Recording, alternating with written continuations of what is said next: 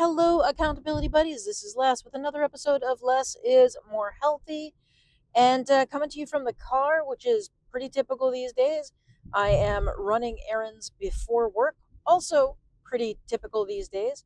Um, and I'm not going for a walk again today for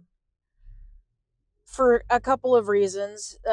One reason is because I am running these errands before work. And there's something about like my brain that if I have an errand that is work related, that I can't organize myself to do something before that. It's like I have the mental capacity to do one thing before work, um, before I have to be at work. And I don't have the mental capacity to be like, I can do this and I can do this. My brain doesn't work that way. So anyway, I'm running these errands. We have an event at work. Part of that event is we have a meal with the kids during the group, and it's a lot of fun. And I chose a meal that is simple to put together, but requires me to pick up fresh ingredients on the daily or every other day. And that has actually been working really, really well. I have been really enjoying this with the kids. It has been a lower key thing for me to actually do when um, when the kids are there, and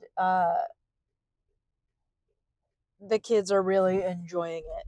So yeah, it's just there's this like setup portion of it that I do in advance, and then the actual process when the kids are there is very easy. So that has been really good. Um, and um,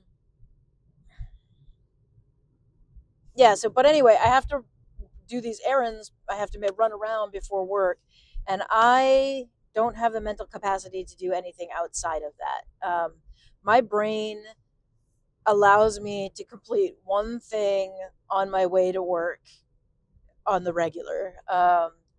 And I don't know if it's that the walk or whatever isn't as regular, so I'm not able to add it or what. But I can't do both. So that's one of the reasons. The second reason I'm not walking today, and I haven't walked all week, is because um, my last episode I recorded on Monday was about the skin breakdown, the skin issue that I'm having, and I really thought it would be healed by now, and it's not. It's almost completely healed up now. The skin is still really tender, and will probably be tender for another few days. So I'm just trying to be really careful with it. The downside of this skin breakdown and infection is that it's really sore. I've never had this kind of skin breakdown before. Um, so I guess I wasn't I wasn't really prepared for how much it was gonna hurt. But it really does hurt quite a bit, and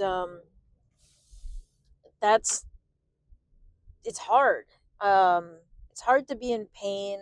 It's hard to do exercise when you're in physical pain, and I'm trying to not beat myself up for having this thing, but I'm also feeling really embarrassed about the skin infection. In part because it is a fungal infection, um, and it's specifically due to the fact that you know I have my the landscape of my body has changed um, in the last year and a half, specifically in the last year, and it's continuing to change.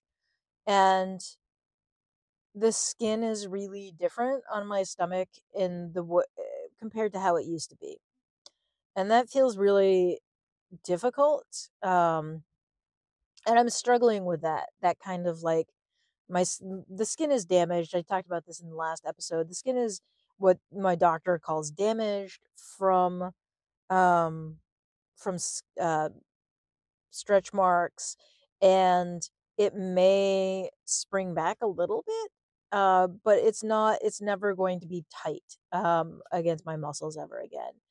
And I still have fat on my stomach. Obviously, if you've seen my videos, you know that. Um, but I have this skin fold, where the skin folds over on itself and rubs against itself.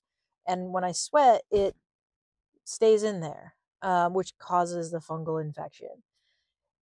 And it's just hard to talk about. It feels really embarrassing. And, on top of that, it smells bad. Well, it doesn't smell bad anymore because it's been in treatment, which is how one of the ways you can tell that the infection is getting better is because it doesn't smell anymore. And that is, I think, the hardest thing for me is like I have this thing that smells bad as part of my body. And that's just awkward. It's an awkward conversation. It's an awkward thing to talk about.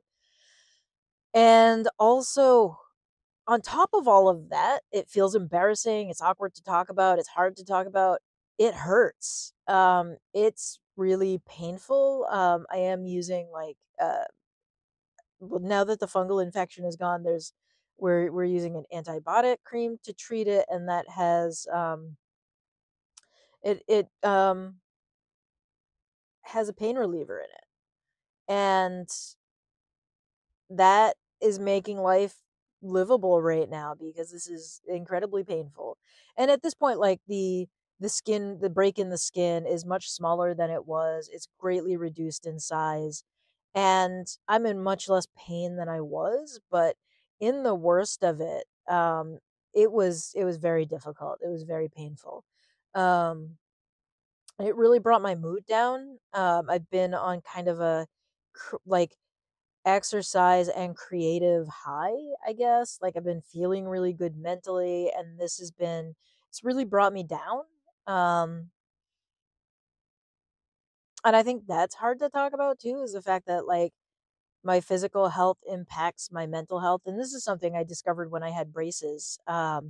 I was in excruciating pain when I had braces, and uh it really impacted my mental health. So I am trying my hardest to like keep my brain in a good space.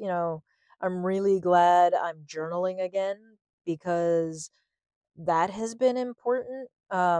I considered documenting the break in the skin in my journal in terms of like photographs, but it's a hard thing to photograph and not make it inappropriate for any sort of like online platform, because like my journals I'll probably end up doing flip throughs of them, and if I took photographs of some of this stuff, um it'd be really difficult. Like I would have to carefully censor um anything that I did. um and also, I don't know that I really want to document it. It feels weird to document this thing that's difficult and painful. Um anyway, that's where I'm at. I'm also like getting myself to not record every day and focus more on quality content instead of just pushing out a video all the time. So, yeah, that's where I'm at. Hopefully this weekend everything will be healed up. I'm hoping to go for a bike ride because when I wear cycling gear, it acts like Spanx and holds that skin fold open and tight to my body. I might actually look at buying some bike shorts without the padding and some leggings that I can wear underneath my regular clothes for hiking, because I really want to continue hiking all winter and walking all winter, but I'm gonna have to be really careful with that skin fold because it will get infected again. This is one of those problems that you get on the regular with skin folds, and it I know that the doctor's solution is what it will be eventually, will be to have surgery to remove some of the excess skin. And I don't believe that will be um, covered by insurance. So I need to figure out some non invasive solutions to this problem. So, anyway, with that, I thank you for being here. I appreciate you for watching my videos. And I hope this was helpful for you to hear. So, anyway, thanks. And I'll see you next time.